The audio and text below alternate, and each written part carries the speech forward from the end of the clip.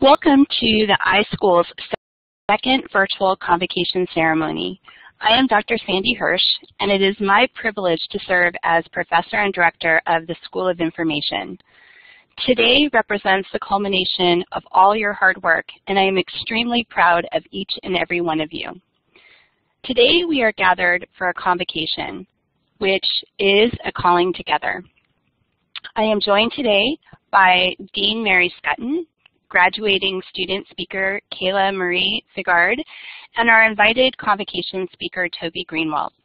I am delighted to have them be part of this special ceremony. We will end today's convocation with a congratulatory send-off prepared by our student leaders. We are here today to celebrate your achievements, which you accomplished with the love and support of dear family, friends, and colleagues. Many of you thanked your parents, siblings, spouses, partners, and children on your graduate profile page of the Virtual Convocation website. It was heartwarming to read your posts. I hope those special to you have joined this session to celebrate with you today. And family and friends who are online, please do post a congratulatory message on your graduates page after this ceremony. You can also hear each graduate's name read out with their degree on the Virtual Convocation website. This is the school's 47th convocation since we first achieved accreditation. Our mission is to educate information professionals who are highly competent in virtual and physical environments and who contribute to the well-being of our global communities. And there's so much to celebrate as a school. We are very proud to have been awarded the 2014 Outstanding Online Program Award by the Online Learning Consortium. This national award recognizes our school's dedication to delivering exceptional online programs. In addition to our nationally ranked and accredited MLIS degree, we offer several other online programs, including a teacher librarian credential, a master's in archives and records administration, a Gateway PhD program in partnership with the Queensland University of Technology, a postmaster certificate in library and information science, and new certificate programs in big data, and also one in digital assets and services. But today, we honor those who have completed doctorates, postmaster's certificates, and master's degrees. Since all our programs are delivered online, we have students from all 50 states and 17 countries and are grateful that they have entrusted their education to us. Our graduates today represent a good cross-section of the overall student body, with graduates from all over the United States and several countries including Canada, Japan, Lebanon, Brazil, Hungary, Italy, and Korea. One graduate shared on his graduate profile page that he was from Singapore and that he met classmates from various backgrounds, professions, and nationalities. He shared how amazing it was to meet a student in one of his classes who was also from Singapore. Another graduate shared that the program's online platform offered perspectives from peers around the world that led to enriching conversations and ideas. Our graduates are truly serving our global communities. Graduates also shared some of the things that they liked best about online learning and their experience in the program. Some of these things that they shared were that they liked the flexibility of classes, my expanded competence with technology, and collaborating with classmates. Another graduate said that they liked being able to do work at any hour that worked for me. Another said the variety, depth, and breadth of the courses offered. And another said the ability to work in the comfort of my home. And another said getting my degree without giving up my job, plus having access to faculty and students from such varied professional backgrounds and locations. I also appreciated how one graduate wrote that she enjoyed going to class with a cat on my lap. After today's ceremony, I hope you will visit our Virtual Convocation website and peruse their graduate profiles. We offered our students a broad range of courses, enabling them to design the curriculum to best meet their needs and interests. As an example, our courses range from the study of early manuscripts and books to the management and curation of digital assets. We offer many outstanding opportunities for students to get involved in the school, such as serving on the editorial board of our school's student research journal, helping other students as peer mentors, and participating in award-winning student chapters of professional associations. Our school offers many ways to engage with other information professionals and to keep current, such as our highly successful virtual Library 2.0 conferences. As new alumni, it is my hope that you will participate in the upcoming Library 2.016 mini-conferences on June 15th, focused on the library's classroom, and on October 6th, focused on libraries of the future. These are great ways to build your professional connections, share your knowledge with others, and continue your lifelong learning. Our Open Classes program enables professionals to take just a single class or two in our program without being matriculated students. These are all excellent ways that you can contribute your professional development and continue your professional development and connection with the school after you graduate. We also offer free online webinars featuring experts in the field on a variety of relevant topics, including career guidance. We are very fortunate to have exceptional award-winning faculty and students who are influencing the future of the information profession. Just to mention a couple of highlights, just this year, 7 of our alumni and students were selected as American Library Association Emerging Leaders, and 6 of our alumni and students were selected as Library Journal's Movers and Shakers. I would like to acknowledge our faculty who are joining us today and our staff who work very hard to ensure that everything runs smoothly in the school. We all work together to support you in your education and as you enter the professional world. As San Jose State University graduates, you bear responsibility today and tomorrow for demonstrating the impact that librarians and information professionals have on the well-being of their communities, whether in college and university environments, governmental environments, school environments, public library environments, or corporate environments. Congratulations to all of you. You've done it. You should be proud of your accomplishments. We certainly are.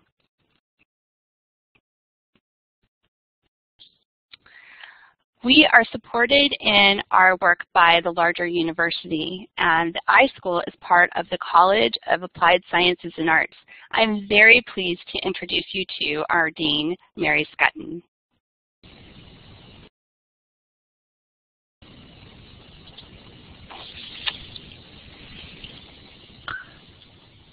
Dear graduates, it's a real honor to be here today. As Dean of the College of Applied Sciences and Arts, I am proud of the School of Information and especially proud of every one of you.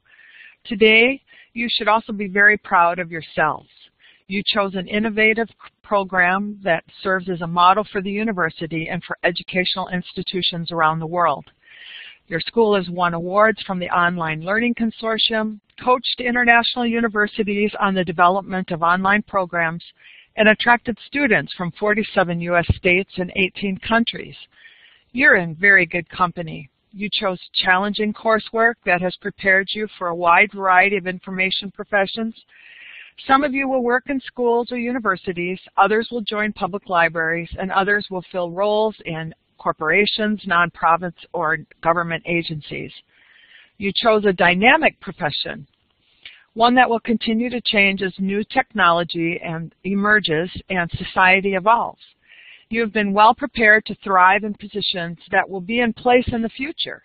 Keep learning and adapting, both on the job and through postgraduate programs, and continue to foster the learning of others as you move forward in your careers. You can support the future of the profession by hosting interns, mentoring tomorrow's students, and sharing your experiences with your colleagues. Your education won't end with a degree, and the value of your learning will continue to grow as you pay it forward. You chose a vital 21st century profession, and it is my honor to recognize your dedication to such critical work. We are so proud of you. Please don't forget about us. Be proud of your alma mater. Tell everyone that you are a San Jose State alum. San Jose State will always be a part of your past, and you are a vital part of our future. I encourage you to keep connected to the college and the school. Visit campus, both physically and virtually, and keep in touch with your professors. Let us know how you're doing. Be a proud San Jose State alum. Today, I congratulate you. I thank you for all your great work. It's been an honor to serve as your dean. Congratulations. Thank you very much, Dean Schutten. We really appreciate your comments and your great send-off.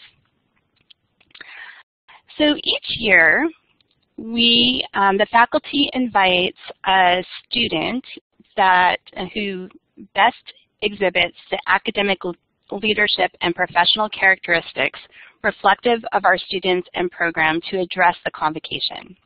And this year, this student receives the Ken Haycock Award for Exceptional Professional Practice and is asked to serve as the graduate speaker. This year's speaker is Kayla Figard. Kayla, in a recent interview, said that she always knew that she wanted to be a librarian. She started volunteering in her local public library when she was still in high school, and then continued working as a library aide and library assistant in public libraries through both her undergraduate and MLIS programs. She currently is working as a community program specialist at the Belmont Library in California. Early on, Kayla demonstrated a passion and talent for teen services, initiating a number of creative and innovative programs that engage teens from the community in the library. One of these programs was a teen film festival, which showcased films made by teens at a new Pacifica Teen Film Festival. She also developed a Pitch It project for library staff members to submit ideas. The idea of receiving the most votes wins a grant to fund their project. She pitched the idea to take the Teen Film Festival countywide, and this is now in the 8th year. At the Belmont Library, as Community Program Specialist, Kayla is actively engaged with the local teen community. She runs a teen advisory group, and she also co-leads the Volunteers Outreach Involvement Community Events and Services Group, which is a partnership between the Library and Parks Department that works with teens on a community service project. This year, Kayla was honored as a 2016 American Library Association Emerging Leader through the ALA division called Young Adult Library Services Association. The Emerging Leader Award is a leadership development recognition for new library professionals, and Kayla, with her deep involvement with teens, is a perfect person for them to select. Now that she has graduated, Kayla plans to work as a public librarian, continuing to focus on teen services, and she is also interested in designing a series of programs for adults with developmental disabilities. As Kayla said in her Emerging Leader application, leadership is enabling and inspiring others to come up with great ideas and do great work. It's not about me, it's about us as a whole. I think these are great words for all of us to think about as you all graduate today and prepare to launch the next phase of your career. It is my pleasure to present Kayla Figard.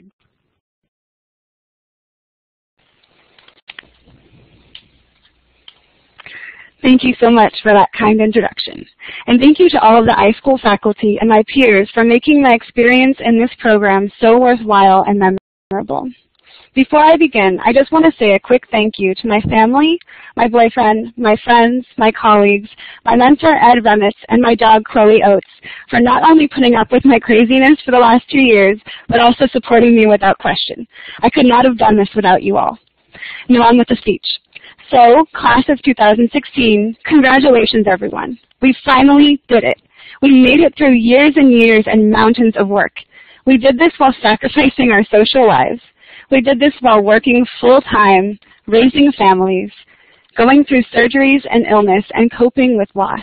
And we did it well. I'm blown away by all of our accomplishments. Some of you have received awards and scholarships. Others have served in professional organizations.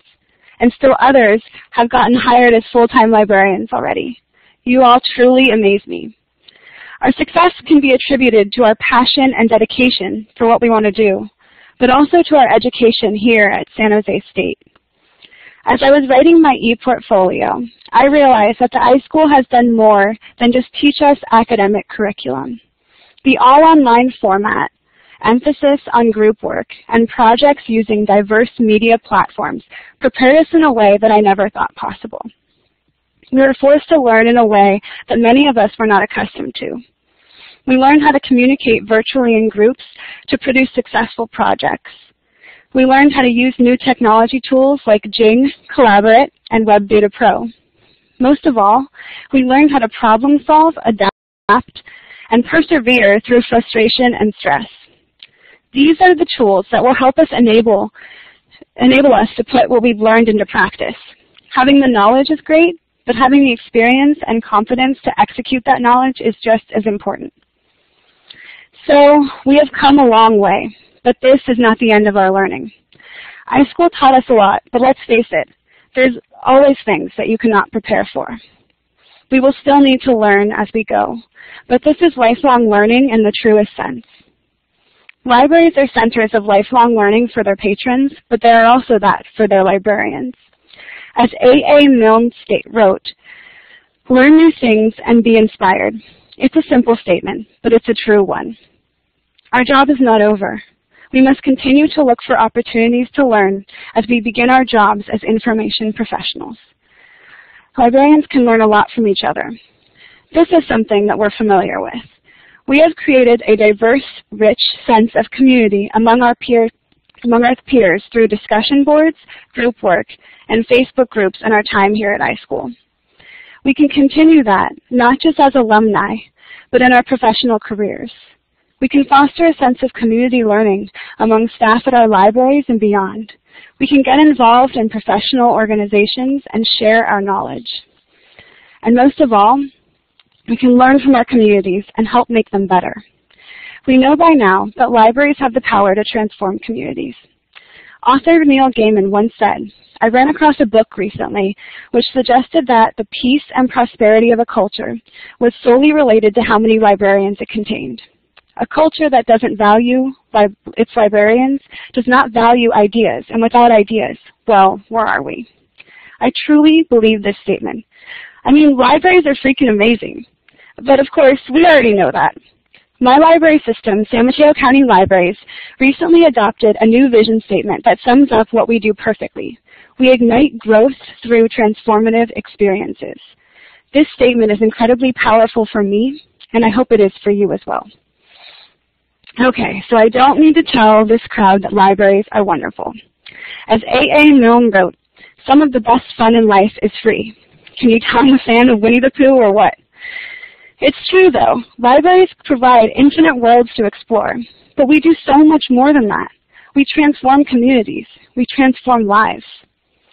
It's not enough for us to know that libraries are great. Not everyone is Neil Gaiman. We must shout it to the world. The American Library Association's Libraries Transform campaign is doing just that. You may have seen some of the because statements, but I'd like to share a few with you now. So, why are libraries transforming? Because more than a quarter of U.S. households don't have a computer with an internet connection. Because the world is at their fingertips, and the world can be a scary place. Because students can't afford scholarly journals on a ramen noodle budget. Because learning to read comes before reading to learn. These statements bring tears to my eyes, because I know how true they are. But many people still think we are just quiet buildings with books. How many times when telling someone that you were getting your master's in library science, did they say, "You need a master's for that? What, do you learn how to read and say shh?" Okay, maybe I'm exaggerating, but I know you've all heard something similar. This is an archaic view of libraries and librarians and what we are capable of. We must put this view to rest and share the news about what libraries have become and where they will go next. Libraries can, for example, introduce English to non-native speakers, promote digital literacy, create a safe space for teens and other underserved groups, help patrons earn a high school diploma, and foster collaboration, discovery, and exploration for all ages and abilities. So, fellow graduates, I challenge us to become the library champions who will bring about this future. I challenge us to promote lifelong learning, to treat every interaction as a relationship, to build communities, and to ignite growth through transformative experiences. I wish all of you the very best in your future careers. I know you will all do wonderful things. But most of all, I encourage you to celebrate that you have a life again. Congratulations and thank you. Thank you very much, Kayla, for your wonderful talk, and congratulations on that award as well.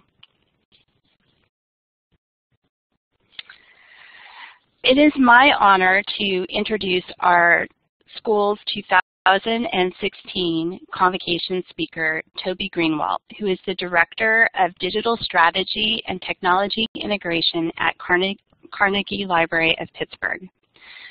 Toby received his bachelor's degree in anthropology sociology from Knox College and his MLIS degree from University of Illinois Urbana-Champaign. Since receiving his MLIS, he has worked in public libraries in Illinois and more recently in Pittsburgh, primarily developing creative ways to integrate technology to enhance library services and making sure that the community knows how to use the new technology.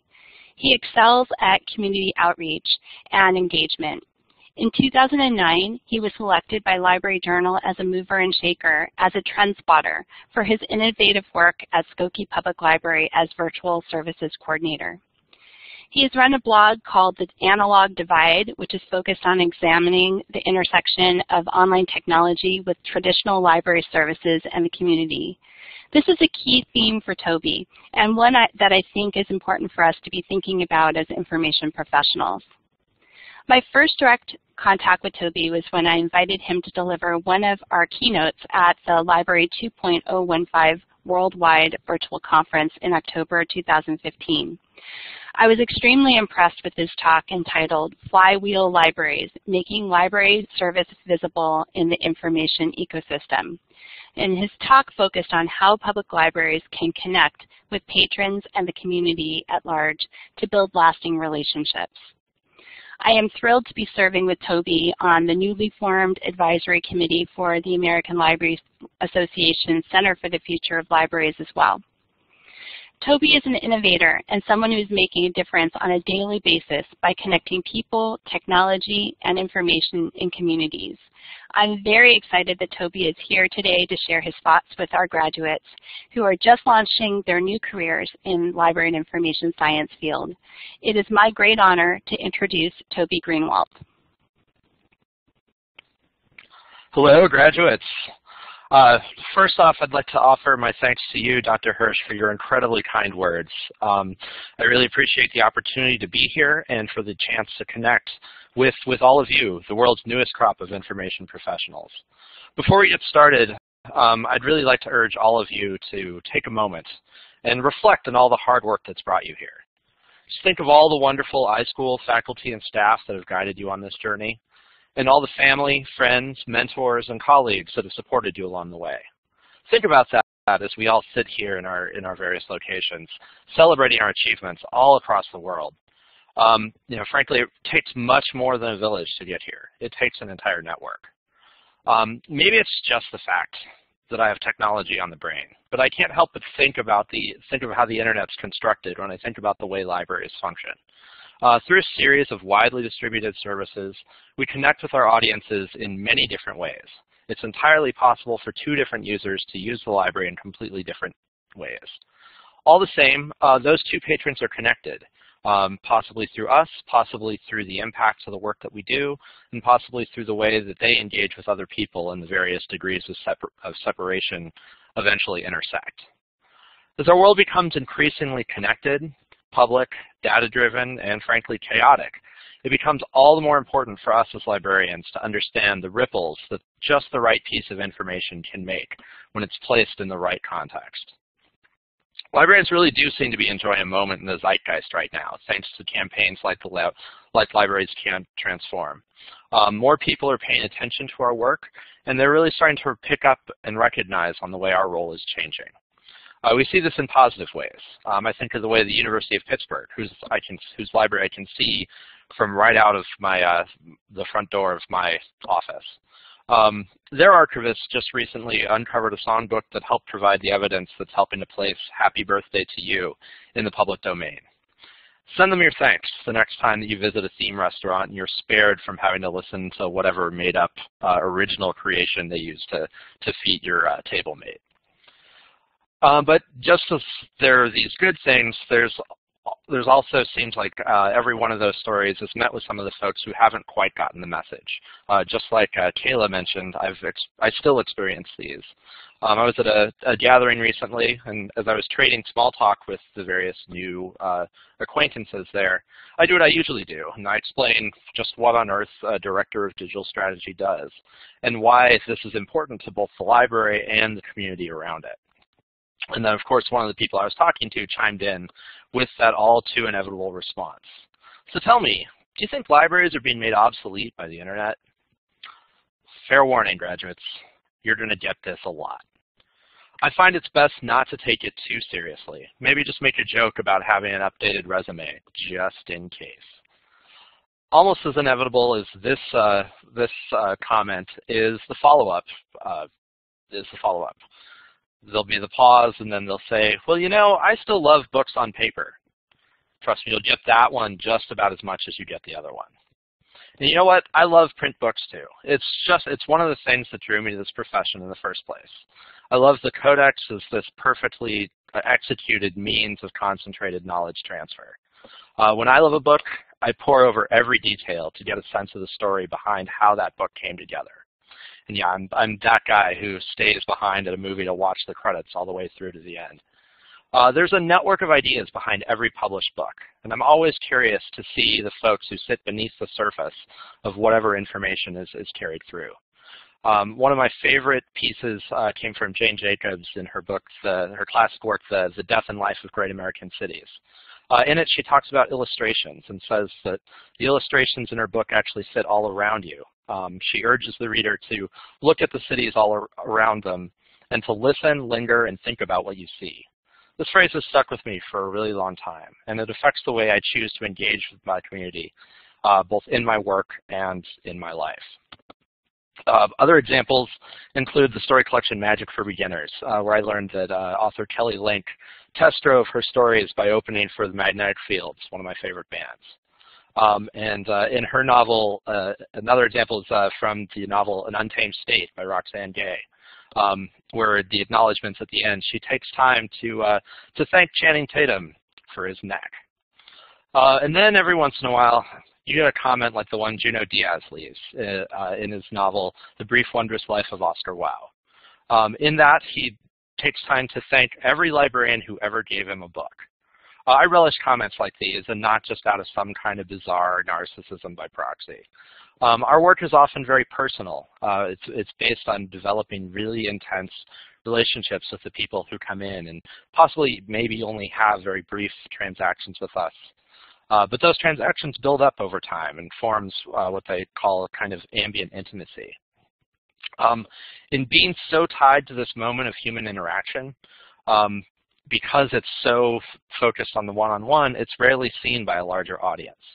Our role as a node on our users' network may not always be visible, but it's always there. I tend to think about these acknowledgments a lot in my job. My charge as Director of Digital Strategy and Technology Integration at Carnegie Library of Pittsburgh is to re-envision the library's role in a changing world of information. As the hyperlinked, share-friendly tools of digital culture help to reveal hidden connections in the network, it's on us as librarians to do all we can to make this impact known to our communities. We know that these interactions and impacts have always been there, but it's more important than it ever has been to bring them out into the open.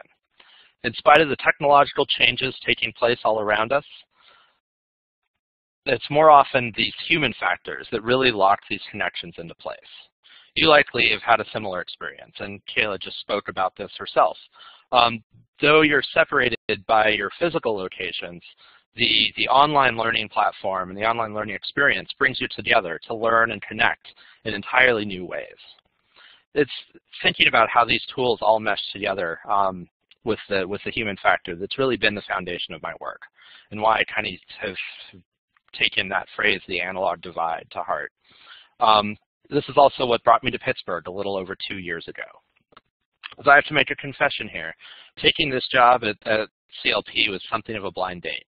After I got the offer, I had basically spent about 3 days total in the city before I decided to pull up stakes and move there from Chicago, where I had settled down and had a pretty comfortable life.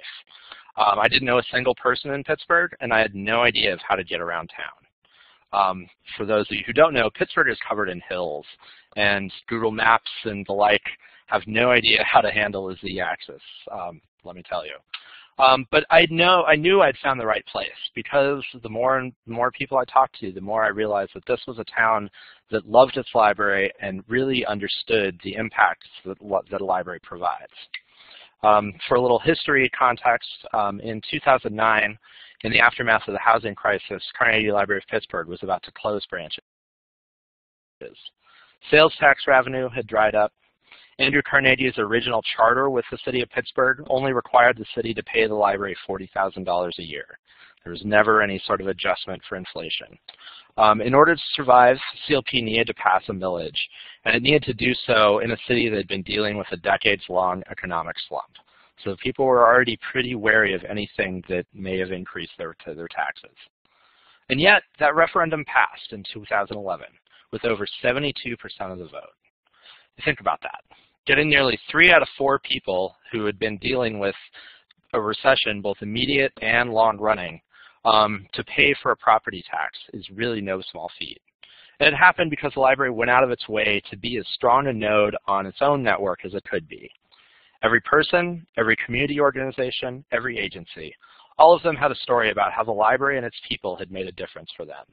And that's what got me to kind of blow things up in my previous life, in my previous job, and start a whole new adventure in Pittsburgh. And this is the place where you really can't underestimate your role and your organization's role on this diverse, disseminated network. All of these acknowledgments and anecdotes are nice, and they really help to reinforce the impact of the myriad services we in the library world perform every day. But there's also the matter of what happens on our side of the node. What do we do beyond just helping people? And this is where you need, this is your real opportunity here. Every one of these connections is an opportunity, a window on the various communities that we serve. The more and more of these connections we have, the better an understanding we have about how people engage with the information, how they learn, interact, and and connect with one another. Each of these gives us a chance to find those hidden connections between the people that we help out and the people who can influence major decisions that affect our organizations. This, in turn, is a fulcrum from which we can lean on to create positive change.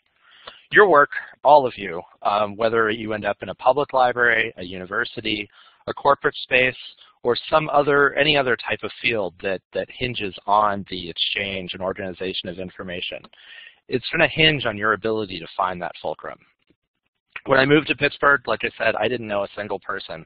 I made a point to meet up with as many people as I could, including the couple who owned the Airbnb I stayed at when I had to find a place to live.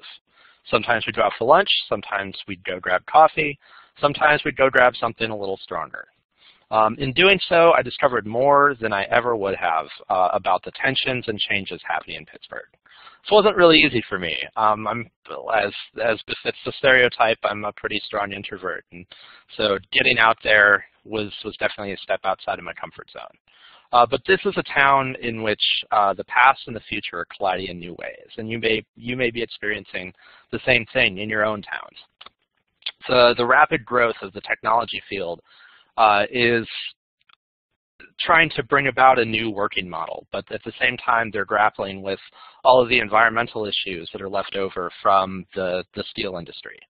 The same technology workers who are now coming to Pittsburgh and bringing in new jobs and new opportunities and new demographic shifts are changing many of the old spaces. This is a city that takes its history very seriously, and the rapid shifting in demographics and the gentrification of neighborhoods is leading to a certain amount of tension. Knowing about this and knowing about all the connections that sit under the surface and make things happen, these create the niche in which the library, in which your work can help move the network to create positive change. At some of the work that we've done here, how do we create dialogue on environmental issues? At CLP, we started checking out home air quality monitors to our users and using that to spark discussions about citizen science.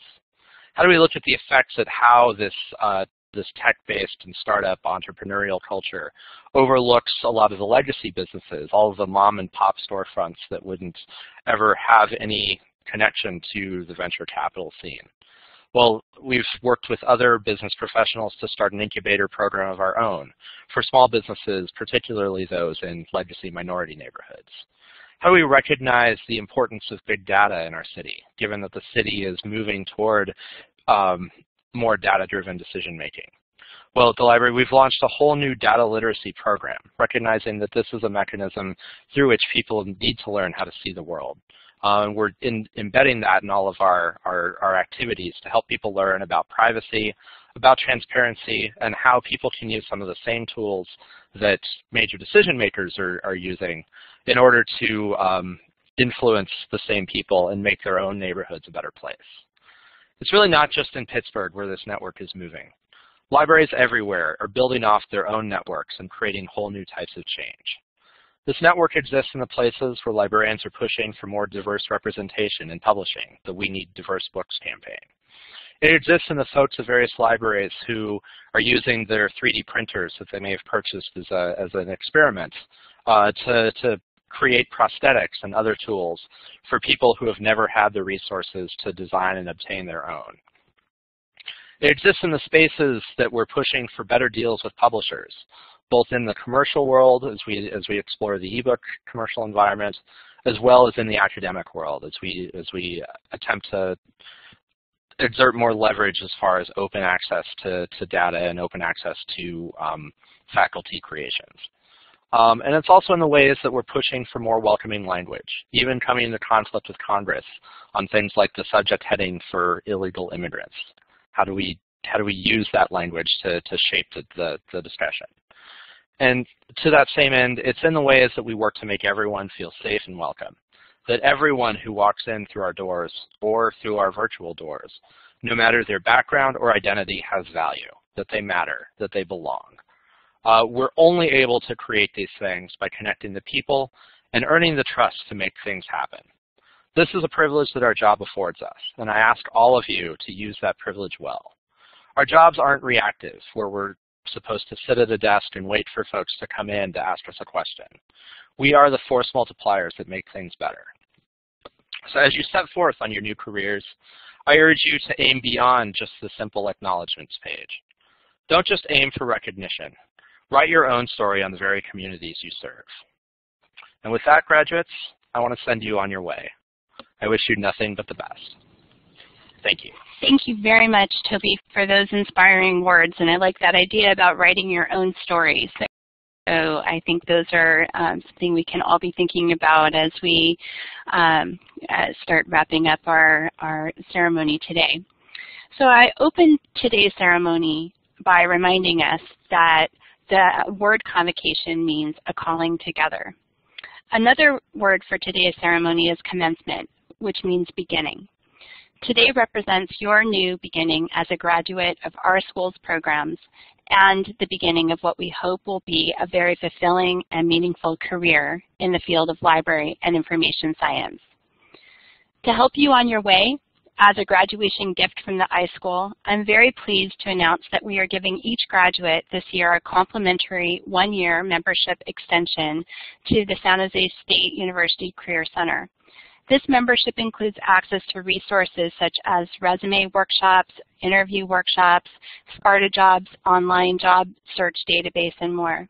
It is our hope that this gift, coupled with the skills and knowledge that you gain during your time as an iSchool student, will position you well to launch your successful career. Please let our school know when you land that job after graduation. We have our alumni career spotlights, and we'd love to have you enter in your information and share what you're doing in your new career. And please do continue to stay in touch with us in the future as you progress through your career. I look forward to hearing of your accomplishments and contributions in the future. And I hope you'll be coming to the school's receptions at professional association conferences like at ALA's annual conference on June 25th, in the near future in Orlando, and other events throughout the year. As we conclude this convocation, I would like to call your attention to the link on the screen. Your fellow iSchool students have put together a very special video highlighting the many faces and personalities of the class of 2016. The video is about 7 minutes long and will load in your browser. And this will conclude the convocation. Congratulations again, and we wish you the very, very best.